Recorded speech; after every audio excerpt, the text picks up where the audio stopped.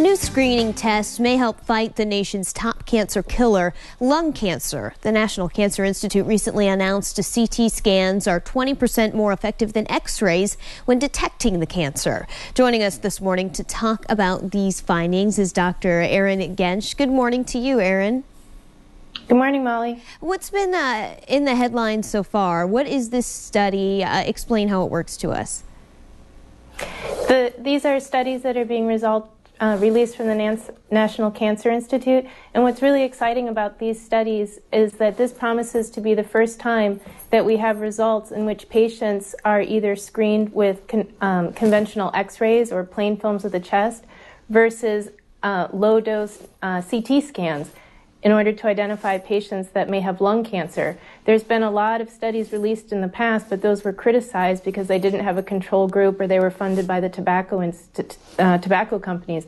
These promise to be very significant results because they do have a control group and they're funded by the National Cancer Institute.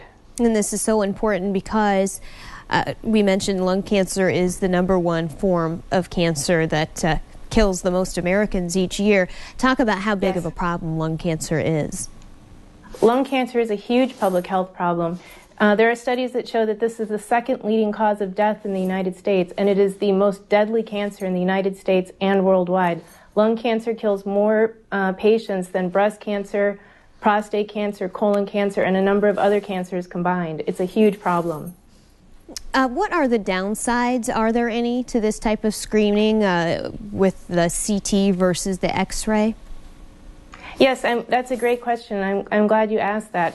As exciting as these results may be, this is something that we need to really look at critically and come up with some guidelines because there are some real downsides to screening patients for lung cancer with CT scans.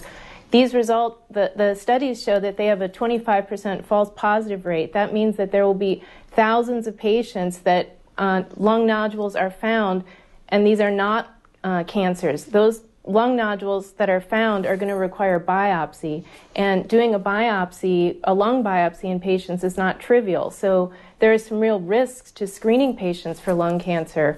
There's also the risk of increased radiation dose. These patients get annual CT scans. This was only done over 3 years, but patients got CT scans every year.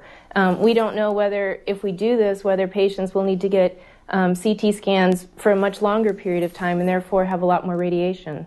We have time for just one more quick question. What type of patient would this test be ideal for?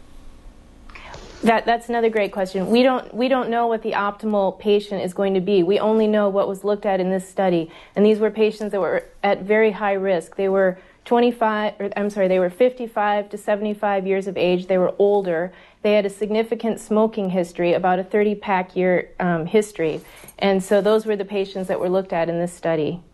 All right, Dr. Erin, thanks so much for joining us from Gundersen Lutheran this morning with some very interesting findings.